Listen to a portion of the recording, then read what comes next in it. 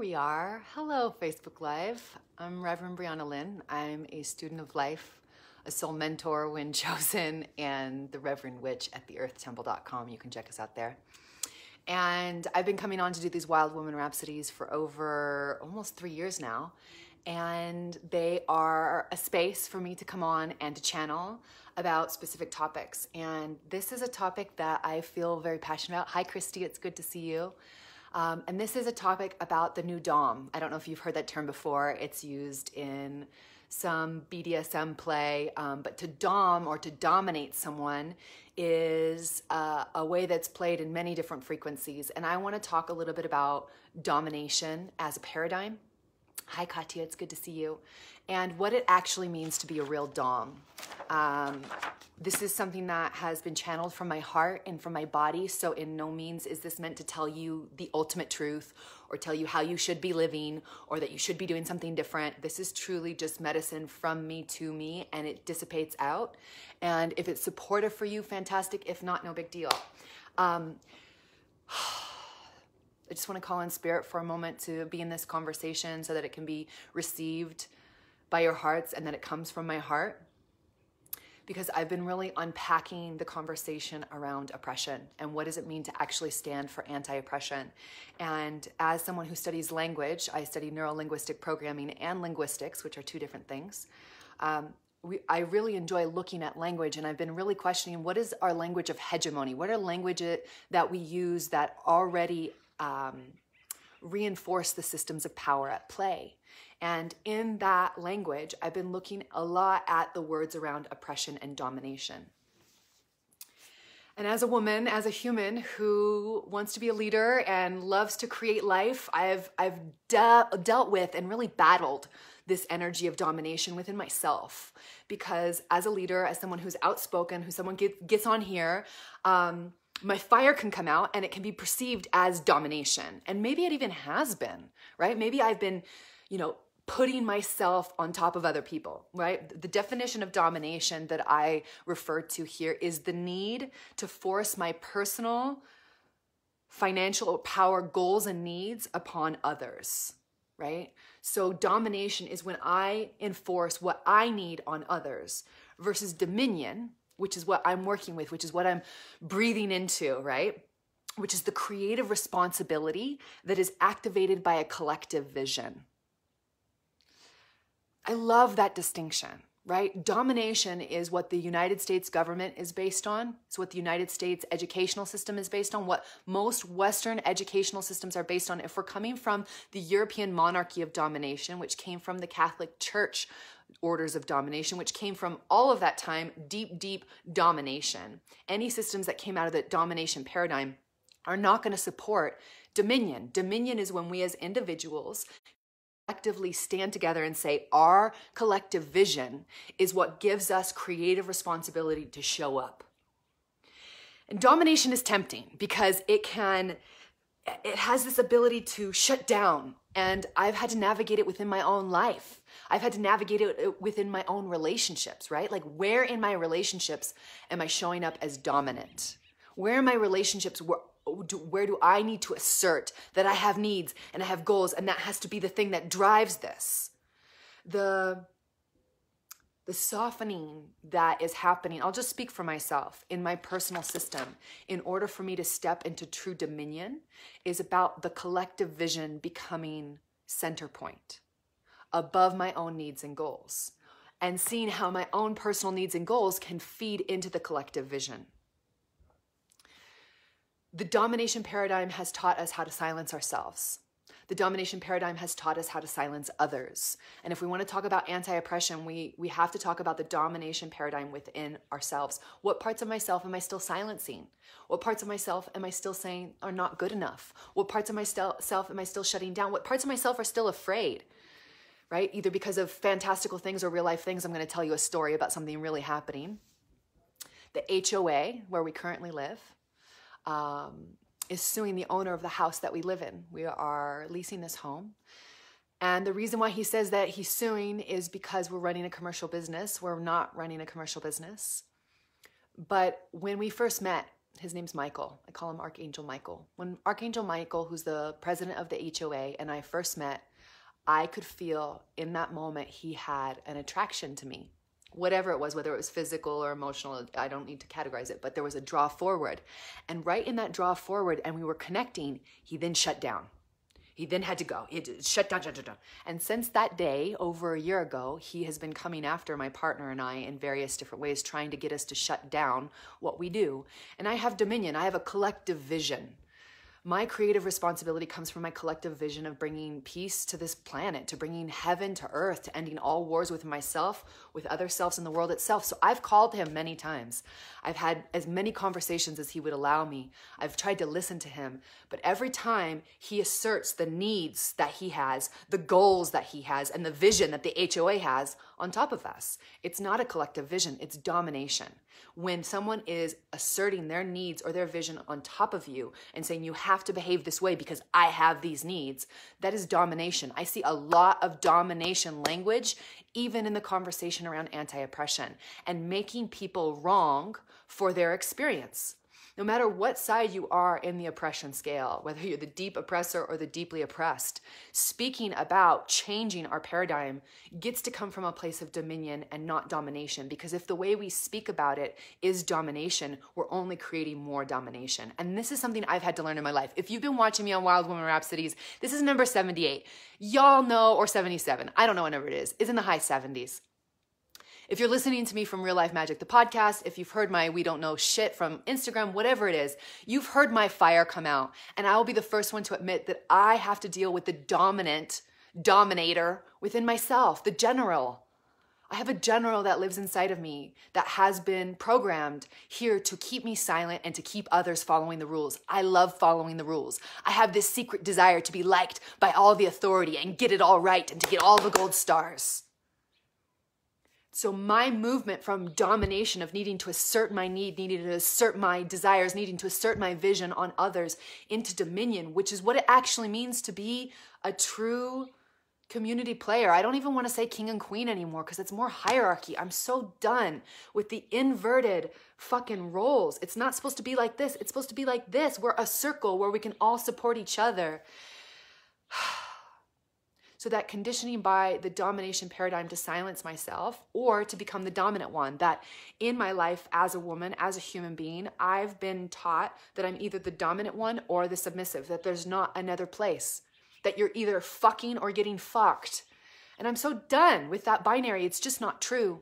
There's another place that I want to introduce here. It's called the new dom. It's called dominion.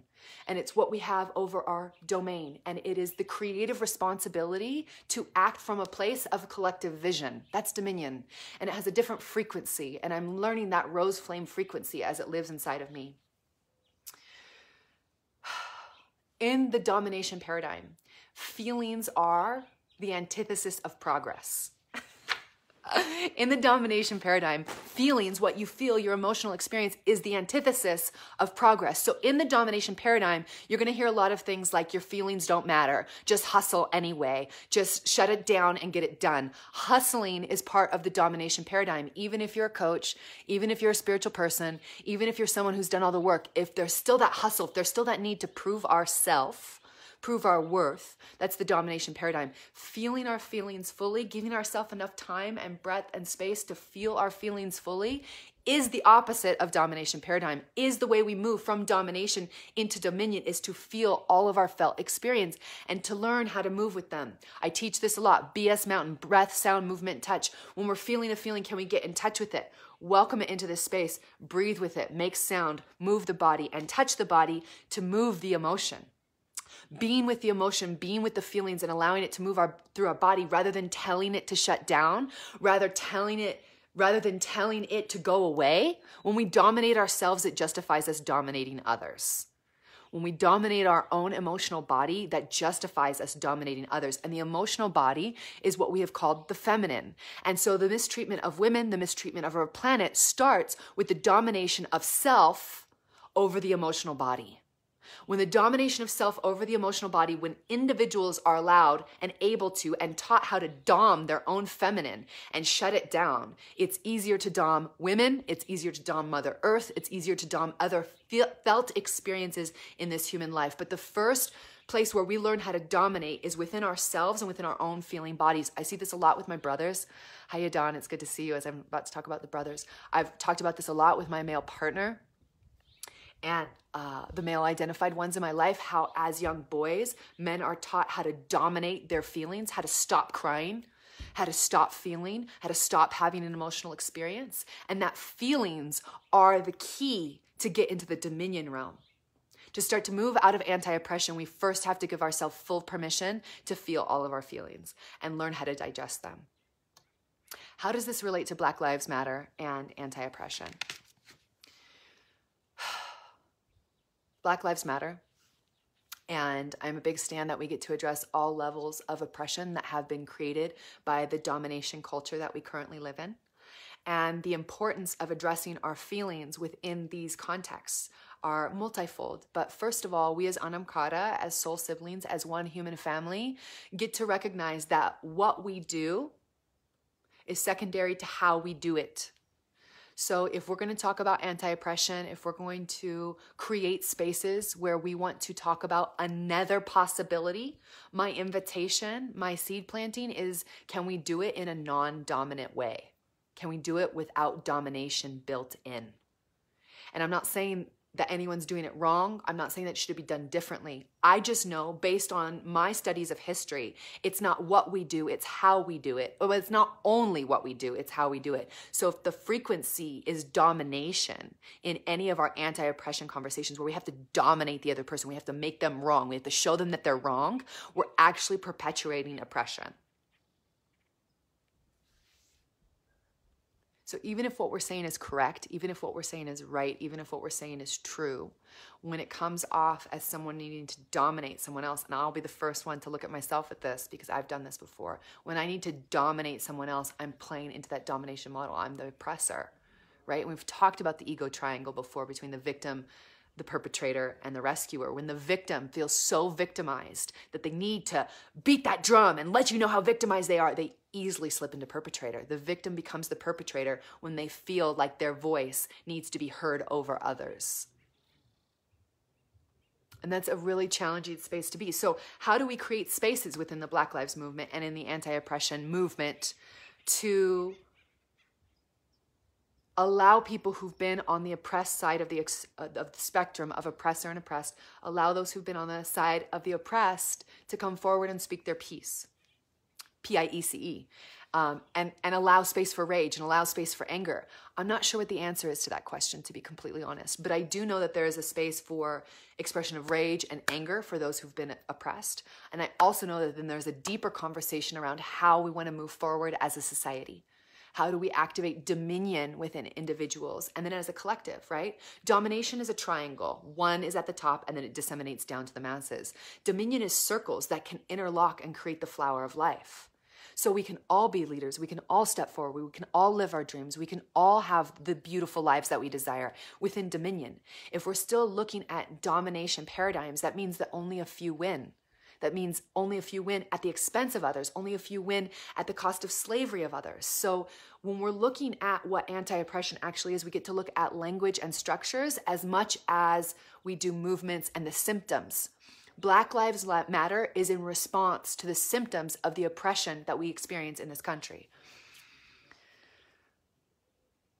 Sarah says, I feel most people are afraid. There's the mentality of consume or be consumed, dominate or be dominated. Yeah, that's a mantra that we've said in Western culture, right? In this colonizer culture, it's either dominate or be dominated. I mean, I think about those little boys, let's say in the mid-1700s, right? Before the American Revolution, who were moving from England to the United States because the monarchy was persecuting them, right?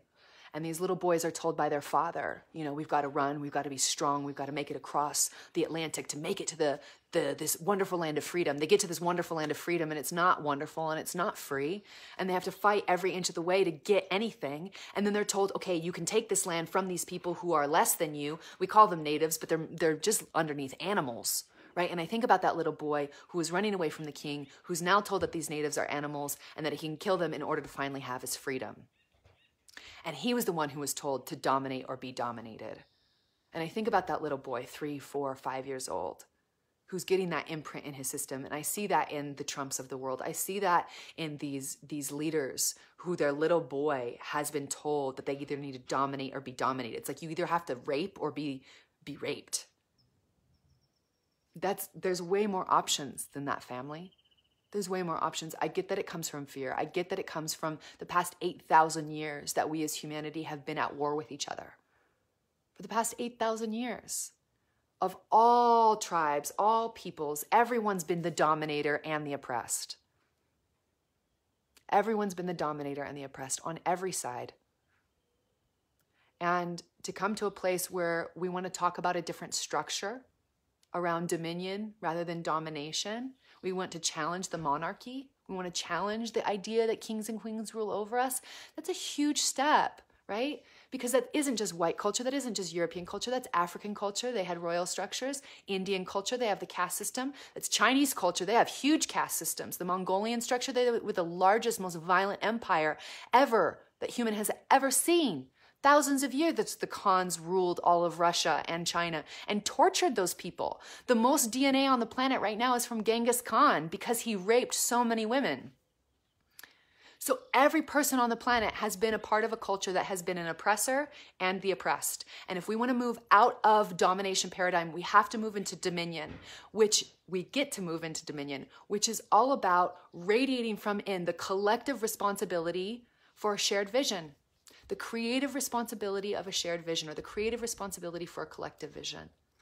Rather than I need to impose my needs, wants, desires upon you, that I am the leader and I'm going to tell you what to do. I'm the leader. I'm going to give you the answers because it's only my vision that we're going after. The CEO model is phasing out. Have you noticed?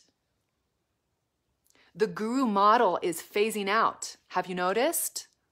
Share this video if it moves you and if you're ready to have a deeper conversation around dominion versus domination. Join me. This is going to be a big part of the trainings that my partner and I are facilitating, Sacred Circle Facilitators Training, and our School of Shamanic Arts rests deeply on the activation of dominion within each soul, because that's the way that we end the war with self. The end the war with self, claimful dominion, that I am in my domain, I am home. Fully in my toes, in my body, in my skin. And I come from a place of deep love, connected to the everlasting love of the Divine One, who I call Ma. And she calls me Bree. And you can have your own personal connection with that divine force. I can't give you that connection and no one can take it away from you. So dominion is about being divinely connected to that source and radiating that creative responsibility that comes from having a collective vision, more than just an overarching authority telling me what to do, or me becoming the authority and telling others what to do. That's usually people's desires. Like, may one day I become the ultimate authority and then I can dominate others. Really, you want to be the CEO? You want to be the president? You want to be the chief of police? You want to be the leader of a movement and dominate others and create disgusting ickiness in your belly? There's another way. I don't know what it looks like exactly, but it is the distinction of the new Dom. Are you ready to Dom your life and to have dominion over what it means to be in your own power, connected to the divine and connected to that creative responsibility of a collective vision? It's the difference between power versus force. Dominion is having power in my cells, power in my breath, power in my movement. Domination is I have to force myself to get up and exercise. I have to force myself to meditate. I have to force my workers to work for me. I have to follow up. Domination, the hierarchy of top down, is all about force, reinforcement, and accountability, whereas dominion is all about inspiration and co-creation. So you get to choose every moment, right? Like, it's not like you make a declaration and then all of a sudden your life is either in domination or in dominion. It's every moment. Am I being dominant against myself and others, or am I being in dominion? And this is one for me, because y'all know, if you've been tuning in or you can watch any of my old videos, I got some fire and some serious domination paradigm to work with. And so I'm learning how to soften for myself with myself first. How to be kind with myself, how to be that rose flame within myself. And when I burn, how to burn so juicy. And it's a big shift, domination to dominion. I have a lot of safety mechanism within my domination. I know how to dom people. I know how to shut people down. I know how to make people feel less than.